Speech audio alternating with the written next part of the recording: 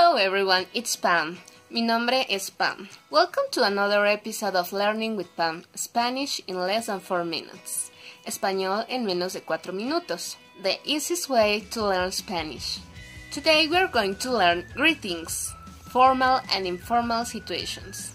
Let's start. Empecemos. The most used informal greeting is hola. Hola. Hola. Hola means hi or hello, and we use it when we meet or we call by phone or when we text someone. It is casual and it is used with family and friends and other situations when it is not required to use a high formality. If you need to greet someone in a formal situation, you must say Buenos días when it is morning, Buenas tardes when it is afternoon, and Buenas noches when it is night. How is it? Buenos días, good morning.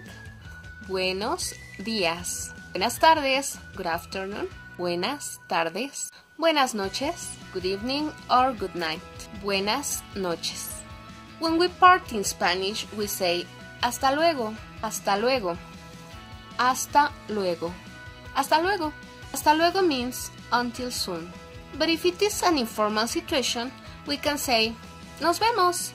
Nos vemos. Nos vemos means see you later in English. So remember, hola, ¿cómo estás? Hola, ¿cómo estás?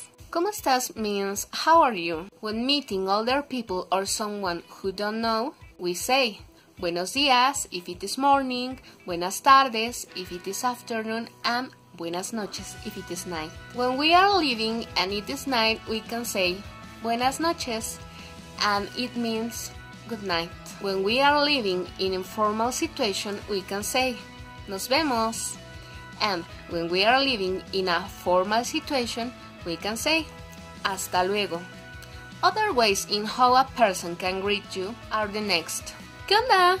Or ¿qué? ¿Qué onda? Or ¿Quihubo? ¿Qué onda? ¿Quihubo?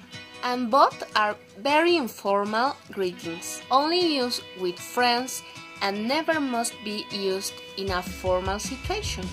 ¿Qué onda and qué hubo mean what's up? And finally, in Spanish we say adios, adios, adios means goodbye. But it is a goodbye for a long amount of time, though. Adios when it is a long goodbye. Adios. Well, please don't forget to practice this lesson. And if you have any comment, just leave it down below. And please subscribe to my channel if you like this video and if you want more Spanish lessons in less than 4 minutes.